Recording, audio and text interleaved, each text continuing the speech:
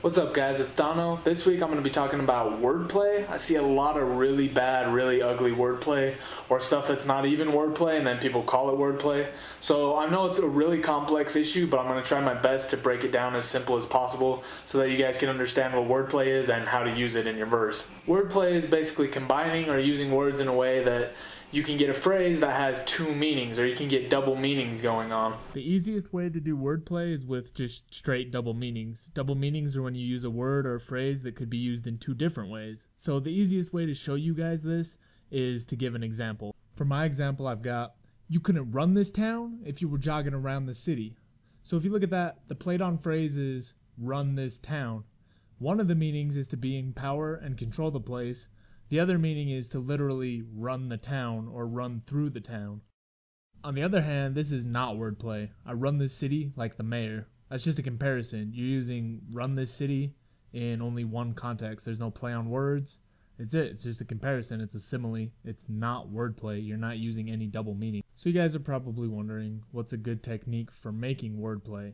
The best strategy I know for making lines using wordplay is to start with a word or a phrase that you know has multiple meanings or can be interpreted multiple ways.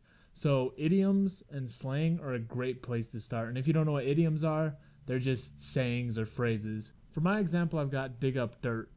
Dig up dirt can either mean like literally dig up dirt out of the ground with a shovel, or the slang kind of version is to try and find embarrassing information about someone.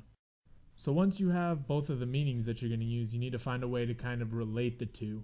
So for my example, a subtle version of wordplay would be, I'm sick of personal attacks, I can't mask it. Seems everyone is digging up dirt from my casket. So if you look at that and break it down, there's the first line that's talking about personal attacks, right? And that relates to digging up dirt.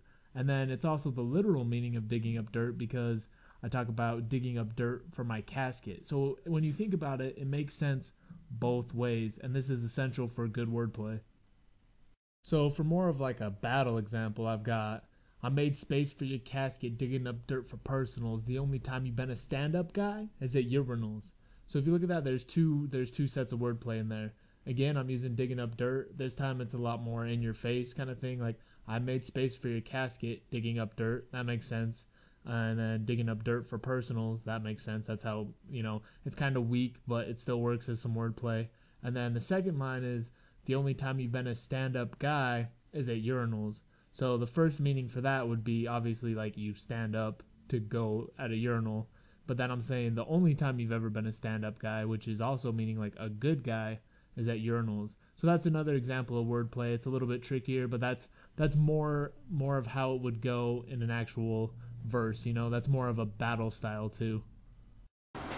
So a couple last things to remember are, don't force your wordplay. Contrived forced wordplay sounds so bad and people pick up on it really easily. It's something that you can't, like, if you do it bad, people are going to notice and kind of cringe, like, that didn't make any sense.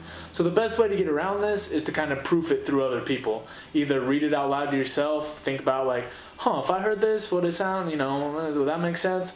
Or you can read it out loud to somebody else and have them, see if it makes sense to them, or if they're just like, I don't think that really clicks.